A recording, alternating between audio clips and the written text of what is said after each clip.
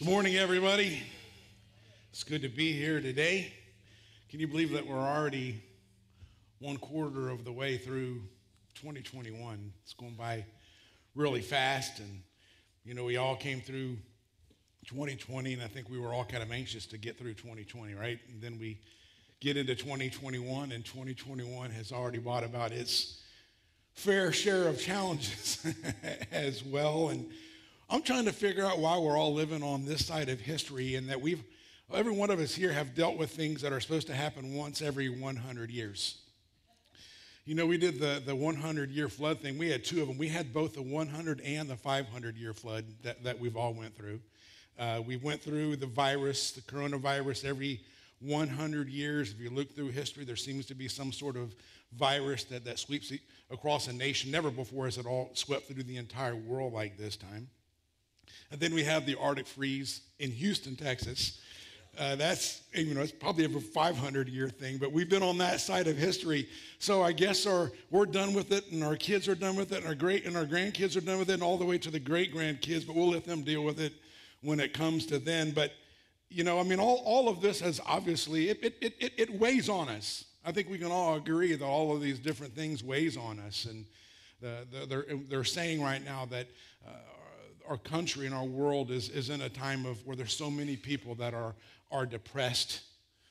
I can even see depression on the eyes and faces of people that I work with and people that I see on a daily basis. And you can see that some people are just tired. A lot of people are very tired. We're all tired, and some people are mad. It's kind of obvious to look at all the riots that's going on around our country to tell you that people are tired, people are depressed, people are bad. But I am convinced that God is setting the ball on the tee for a mighty outpouring of the Holy Spirit to bring us a mighty revival. Revival means to live again. It means to be renewed. A lot of you can agree that you're ready to live again, that you're ready to be renewed. And believe it or not, today we're going to be speaking on the Holy Spirit. I kind of set that up as well. I didn't even mean to, but I did. Today we're going to continue to dig into our sermon series where each month we're looking at a different branch of theology. And today we're going to be looking at pneumatology, not the study of the pneumonia, but the study of the Holy Spirit. And today we're going to be looking at born of the Spirit. And my main crux of what I'm going to be focused on today is the work of the Holy Spirit in conviction and conversion. But before we go into that, let's ask the Holy Spirit to step into this place today and to bless us today and anoint the moment that we're in right now. Heavenly Father, we love you, God. You are the King of kings, and you are the Lord of lords, and you are able to do anything and all things. Nothing is beyond you, God. We're coming into this moment believing that you can do things that go beyond and above the ordinary, Lord. We need you, Lord. We call out to you. We need you to touch our nation. We need you to touch our world. We need a revival. We need an outpouring of the Holy Spirit to move into this place today where we leave this place not the same people that we entered in at, and the people that are watching online, that they can be changed right where they are in their living rooms, in their homes, or wherever they may be, Father God. We're believing for great things. And Holy Spirit, we ask you to visit with us in a mighty way today. In your holy name we pray. Amen. For those of us who have lived in Houston, Texas long enough, you can all agree that during the dog days of summer, there is nothing more than a gentle occasional breeze that will come in from time to time.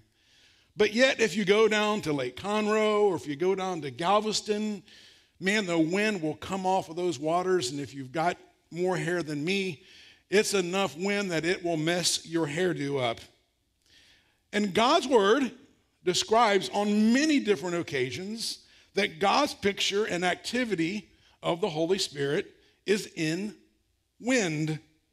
The biblical word for spirit in both the Old Testament and the New Testament, in the Greek and in the Hebrew, both, signify the word breath, or to exhale,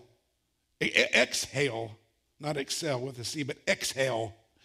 Hard enough to where you could blow up a balloon, hard enough to where you could blow out a candle. The kind of heavy breathing that you have when you go for a run or you go for a brisk walk or we walk up a few flights of stairs and you kind of feel, that oxygen deprivation beginning to happen and you begin to breathe heavy. The word also in both the Greek and in the Hebrew also signify the blowing of the wind. A breath, I'm breathing right now. All of you are breathing right now, but none of you can see a breath. It's intangible. It can't be grasped by the hand. It seems like it's nothing, but breathing is vitally important. The thing that separates a person that is living and the person that is dead is that those of us who are living are breathing, and those of them who are dead are not breathing. So we can all agree that breathing is incredibly important. Life comes from God, and the Holy Spirit, of course, is God and is of God. And the Holy Spirit, or the breath of God, is what gives us real life and power in each and every one of our lives. We find the Holy Spirit and the wind of the Holy Spirit being mentioned from the very creation of the world. Let's look at Genesis chapter 1, verses 1 through 2. It says that in the beginning, God created the heavens and the earth. Now the earth was formless and empty, and darkness was over the face of the deep. And the Spirit, say that word, Spirit, or other passages of Scripture that I'm going to read to you that mention about the Holy Spirit being in the wind or being in breath. Listen to Acts chapter 2. It says, when the day of Pentecost came, they were all together in one place, and suddenly a sound like the blowing of a violent wind came from heaven and filled the house where they were sitting. And they saw what seemed to be tongues of fire that separated and came to rest on each of them. And they were filled with the Holy Spirit and began to speak in other tongues as the Spirit enabled them. John chapter 20, verse 22. This is Jesus speaking to the apostles, the disciples. Then he breathed on them and said, receive the Holy Spirit. How many want the breath of God to be upon you here this morning? How many of you want the breath of God to be upon this very place that we're sitting at today and in your homes for those of you who are watching online today? John chapter 3, verse 8 says, the wind blows wherever it wants. And this is Jesus speaking to Nicodemus. He says, just as you can hear the wind, but can't tell where it comes or from where it is going, so you can't explain how people are born of the Holy Spirit. That people talk only about Jesus, and they never really talk about the Holy Spirit. But yet, then there are other religious circles where all of the focus is on the demonstration of the Holy Spirit. All of the focus is on the demonstration of the Holy Spirit. We'll turn the lights down and just waiting for angels' feathers and angels' dust and all of these different things that you're reading about. They just want the Holy Spirit to come in, but they don't talk anything about Jesus. They only focus on the Holy Spirit, and that's a dangerous thing too. Because when you look at the ministry of the Holy Spirit, since the very initial day, since the day of Pentecost, it has always been fellowship with Christ that the Holy Spirit has focused upon. The Holy Spirit focuses attention on the Savior, Jesus Christ. The Holy Spirit has a ministry of illumination that wants us to get the reality and see the reality of Jesus Christ and the desperate need that every single one of us need in the Savior, Jesus Christ. And today, I want my focus to be on the work of the Holy Spirit as it is experienced in conviction and in conversion. Conversion is an absolute necessity. Without this thing we call conversion, then nobody can be saved. The word conversion means turning from one thing to another.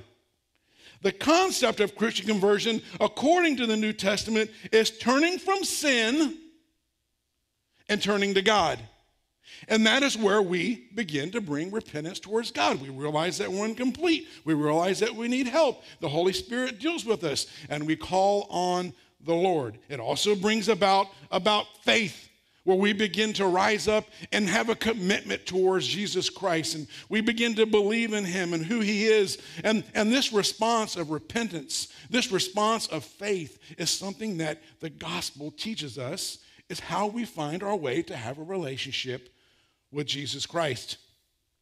Since the fall of mankind, back in the book of Genesis, mankind has struggled with this thing called sin.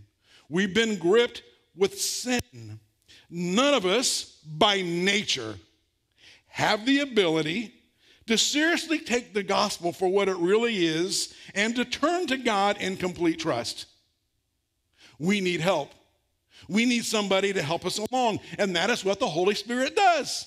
The Holy Spirit is vital to our conversion.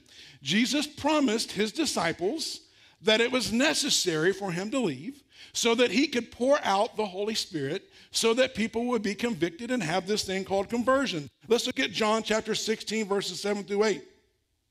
It says, "Nevertheless, I tell you the truth. It is to your advantage that I go away. If I do not go away, the Helper, which is the Holy Spirit, will not come to you. But if I depart, I will send him to you. And when he has come, he will convict the world of sin and of righteousness and of judgment." So Jesus promises it, so that settles it. The Spirit is convicting and the Spirit is converting people. But how does that happen? Because conversion is divine sovereignty. The day that we came to trust the Lord is when the Holy Spirit began to draw us and convict us and move us into God. How many of you can remember that day? When the Holy Spirit, you were sitting in a church, or you were sitting at home and you heard scripture being read, or a preacher preaching a sermon, or a song being sung, and all of a sudden something got a hold of your heart and began to tug on you in a way that it had never tugged on you before. You begin to feel Holy Ghost bumps that you had never experienced before. I've talked to several people where they said they literally got white knuckles trying to hold on to the seat that they were at as they were calling people to the altar. They felt the presence of God moving upon them in such a mighty way. And I know that if I had some time today, we could line this place up and many of you could walk up and talk about that day where the Holy Spirit began to deal with your heart. And a lot of you have been raised in the church, and you had heard sermon after sermon after sermon, but all of a sudden in that one day, the Holy Spirit began to get a hold of your heart, and you came and you repented and you asked Jesus into your life. This is an act of almighty grace where the Holy Spirit is the direct agent, where he illuminates, he convinces, he induces new birth, he pushes you towards repentance, and it prompts us to say, "Jesus Christ, you are my Lord. Come into my life." Let's look at another passage of scripture in John chapter 3, verses 5 through 8. It said, Jesus replied, "I assure you, no one can enter into the kingdom of God without being born of water and of spirit. Humans can produce only human life, but the Holy Spirit gives birth the spiritual life. So don't be surprised when I say that you must be born, but you can't tell where it comes from or where it is going, so you can't explain how people are born of the Spirit. Verse 6 gives the reason why a second spiritual birth is necessary at conversion. Look at verse 6 again. And this is Jesus talking. He's saying humans can produce only human life, but the Holy Spirit gives birth to spiritual life. Jesus here is saying that your human birth makes you human. But when you are born of the Spirit, you enter into a new dimension of supernatural life where you begin to have new loves. How many of you remember that you loved everybody the day that you got saved? You have new inclinations. You have new goals. You have a supernatural life enters into you that was not there before, and you have a new allegiance. In other words, a new person was literally born. The Apostle Paul terms for the person that are after the new birth, he separates it and calls it the natural man and the spiritual man. Look at 1 Corinthians chapter 2, verse 14. It says, but the natural man does not receive the things of the Spirit of God, for they are foolishness to him, nor can he know them because they are spiritually discerned. How many of you have people that you're witnessing to right now, and you are just pouring into them and pouring into them and pouring into them, and they just don't get it? You get it, and they don't get it, and you don't understand why they don't get it. You get it because you have been filled with the Holy Spirit of God. And it is no longer foolish to you because the Holy Spirit has illuminated your thoughts. He's giving you a new way to think. You are now reborn, so you are seeing things in a fresh, new perspective. So Jesus and Paul are essentially saying the same thing. That which is born of the flesh is a natural man. The natural man does not have the natural inclinations just to believe in God and to believe in everything that Scripture says. Whereas the spiritual man, when we receive the Holy Spirit and the Holy Spirit comes into our life, we all of a sudden have a supernatural change where we begin to believe the things of God. And if God's word says it, we believe it. We believe something that we didn't believe before. So until we're born of the Spirit, we are only a natural person, and a natural person doesn't have the abilities to believe the things that a Spirit-filled person believes. It changes you. It makes you completely different. Through history has shown that when the Holy Spirit enters into a place, that change happens, and we call this revival. We talked about it a few minutes ago. Revival means to live again. Revival means to be renewed. I asked you earlier, and I'll ask you again, how many of you want to live again? How many of you need to be renewed? How many of you, in a sense, need a spiritual reset? You know, some of the best ways to fix a computer or a phone is just to turn it off. Right, Jason? You just got to turn it off. And you turn it off and you reset it, and it just comes back and it's better. And that's what the Holy Spirit wants to do for many of us here today. The Holy Spirit wants to renew us. It wants us to begin to live again, to skip again in our spiritual walk with God. Through history, these revivals that I'm referring to have been known to completely change a city, to change a state, to change a nation, and to change the world. We know about the initial first outpouring of the Holy Spirit that we read about earlier in Acts chapter 2. But there were other revivals through history. And the first one that really kind of separates itself, that was really kind of the really first outpouring of the Holy Spirit since the day of Acts, happened in 1734 in Northampton, Massachusetts. That was a mighty revival that changed that city and went on from that city and went all over through the United States. We read about the Welsh revivals, the Azusa Street revivals, the Brownsville revivals of the 1900s. And all of these revivals was not just a one-time deal, not a one-day thing where it just happened in that day and then it didn't happen again. Those Holy Spirit revivals lasted for weeks, months, and many of them lasted for years. And people that were part of these revivals will write that the supernatural power of God was so real that people that were sinners were crawling into the church and coming to the altar and asking God into their lives. And people that were believers began to see God in a fresh and a new and a profound way. And they were changed forever to where they will never be the same again. And people entered into intercessory prayer where they were literally grabbing a hold of the horns of the altar like we read about in the Old Testament and saying, God, I'm not going to let go until I hear from you or until I get what I'm asking you to do in my life. And people's prayers were supernaturally being answered because of a revival. And these revivals were not a reflection of a person's personality. They were not the reflection of a person who's a good preacher. They were not the reflection of a person who planned for it.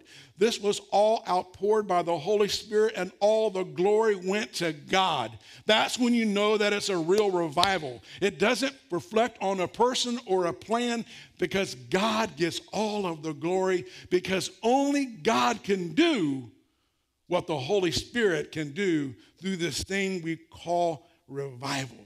And man, should a Holy Spirit revival pour out to Christ Family Church, I can tell you right now that there will be disruption, but it will be disruption for the best. And lives will be changed, and all of the ministries of our church will be changed. And we can enter into a massive revival where lives are being changed, and people are coming to call Jesus Christ their Lord. The Holy Spirit takes an ordinary person and lifts them to above the ordinary. See, we live in here on the earth, and there, in a sense, we have to live by natural laws. There's certain things that we can do and we can't do because natural law won't allow us to do certain things. But let me remind you that God Almighty, the Holy Spirit, does not live within the confines of natural law. God can go way above and beyond natural law. We read of different circumstances in Scripture where he went above natural law. We see that in the burning bush, a bush burst onto fire and it didn't get consumed. That is going beyond natural law. We see the parting of the Red Sea where an entire waters were completely parted and where for years and years and years it had been muddy water. It was suddenly dry and they were able to walk across it. Read about the fiery furnace that goes beyond the natural law where people were able to stand in a fiery furnace and not be consumed. We read about the day where Jesus turned water into wine. I think some people would probably like to be there on that day, and I'm sure it was the best of wine that you could possibly imagine. But Jesus was able to turn water into wine in an instant. No fermenting, no waiting for it. It happened in an instant. He did beyond natural law. He walked on water, defying physics. Jonah was in the belly of a well for 3 days. That had to be absolutely gross. But he was in the belly of a well for 3 days. That goes beyond what natural law can do. And so it is with us that are filled with the Holy Spirit. Jesus said in Matthew 3:11 that I need to go because what's coming after me will baptize you with the Holy Spirit and fire. How many of you want to have a fire in your belly again? How many of you want to be full of the Holy Spirit where you are going above and beyond the ordinary? The possibilities for a person that is full of the Holy Spirit is beyond human comprehension. But before a person can live this Spirit-filled life, he or she must become a new person. Thorn bushes don't produce figs. Apple trees don't produce olives. And a natural man cannot produce faith. He cannot do it. This is how Paul said it in Romans chapter 8, verses 5 through 7. It said that those who are dominated by the sinful nature think about sinful things. But those who are controlled by the Holy Spirit think about things that please the Spirit. So letting your sinful nature control your mind leads to death. But letting the Spirit control your mind leads to life and peace. For the sinful nature is always hostile to God. It never did obey God's laws, and it never will. I don't think that we give the Holy Spirit enough credit when it comes to this thing called conversion. If you were to look at Acts chapter 2, verse 41, it will tell you that 3,000 people come to know the Lord. They were convicted and converted all in one day. They were added to the church after the first day of Pentecost, after the ascension of Jesus Christ. How did the Holy Spirit convict them? How did the Holy Spirit convert them? Well, we know by reading through Scripture in Acts chapter 2 that there were 120 people in the upper room. Scripture tells us that those 120 people experienced the infilling of the Holy Spirit. But the 3,000 people that were convicted and were converted that day, they were not in the upper room, and they were not filled with the Holy Spirit the way that those in the 120. So how were they convicted? How were they converted? They were convicted and they were converted through the words of the apostles. Let's look at Acts chapter 2, verse 37 through 38. It said, when the people heard this, and let me talk real quick about what the people heard. They heard Peter in the first 36 verses of Acts chapter 2 talk about the Bible. He talked about the prophets of the Bible. He quoted scripture from the prophets of the Bible. He talked about Jesus. He talked about the Messiah. He was quoting them scriptures, telling them Bible stories that they had read and heard, and they were perplexed in their hearts. Let's go ahead. It says, when the people heard this, they were cut to the heart.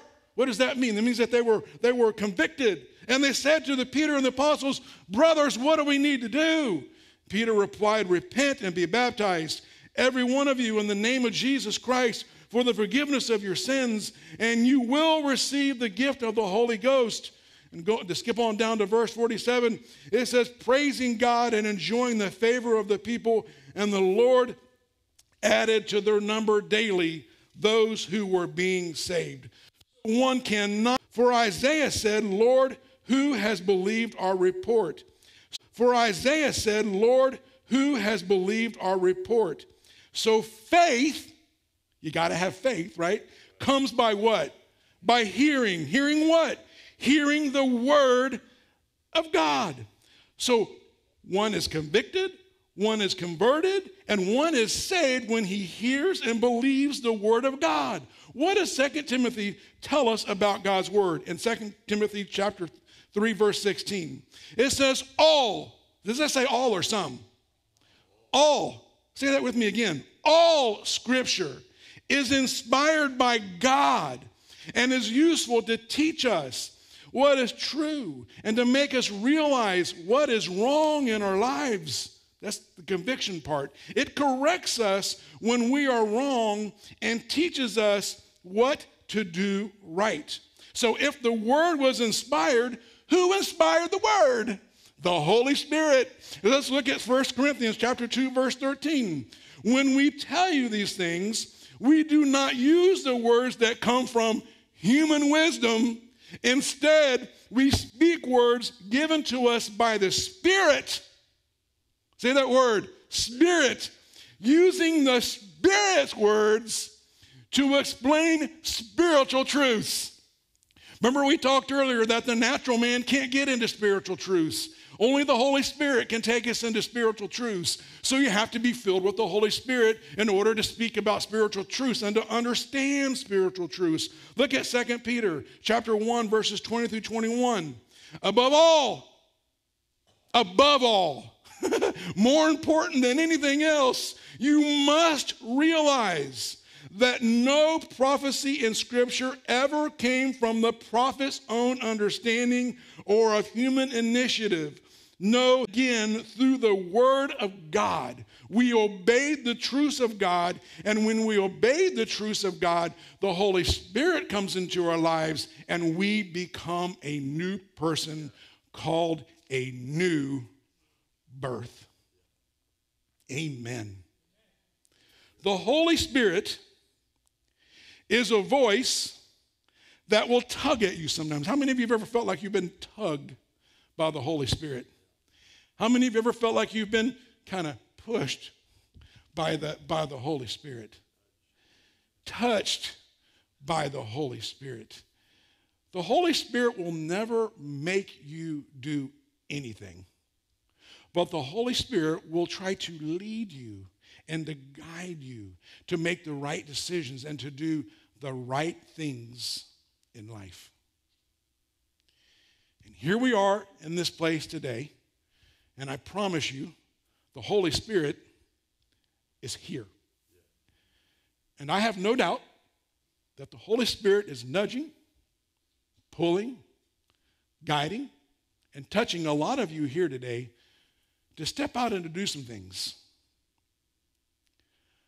I also am convinced, if you're watching from home or if you're here today, that there are people that God is nudging on today, pulling on today, speaking to today, to make some changes in your life so that you can get back to the person that God has created you to be, to recommit yourself to the Lord, to quit listening to the voices of the world and to quit listening to what the news is telling us and begin to listen to what the Word of God is telling us. We know some good news. And we need to be proclaiming the good news of Jesus Christ. We all have an unbelievable destiny. We're going to be in heaven forever and ever and ever, someday with our Lord and Savior, Jesus Christ. Every one of us have a mansion, a crib, whatever you want to call it, of our own, that we're going to go be in someday. There are others that may be here that are listening online today that have never accepted Jesus Christ into your life as your Lord and Savior. And I feel in my heart that God is tugging, pulling, pushing, nudging, touching some people here to step into this realm and to accept Jesus Christ as your Lord and Savior, to where you'll never be the same again, and that where you'll really begin to live again. This is a holy moment that we're stepping into, not just for those that have never accepted the Lord as their Savior, but for those who need to make a recommitment, for those that are tired, for those that are depressed, for those that need to be renewed, for those that need a revival, that need to begin to live again. This is that moment where we can step in and the Holy Spirit can begin to minister and begin to change and do what only the Holy Spirit can do. You can read all the self-help books that you want to read. You can take all the meds that you want to take, but nothing can do for you what Jesus can do for you. I'm going to take this moment. I'm going to ask that all heads be bowed and all eyes be closed, and I'm going to say a prayer, and I ask that you say this prayer with me today. Heavenly Father, I give my life to you. You are my Lord and you are my Savior. I ask you to forgive me of all my sins. Cleanse me. Make me pure. Make me holy. Make me acceptable unto you. I want to be full of the Holy Spirit. Fill me with your Holy Spirit. Fill my cup. Fill it to the top. Let it run over, Lord. I accept you as my Lord today, God. I love you and I believe in you. In Jesus' name I pray.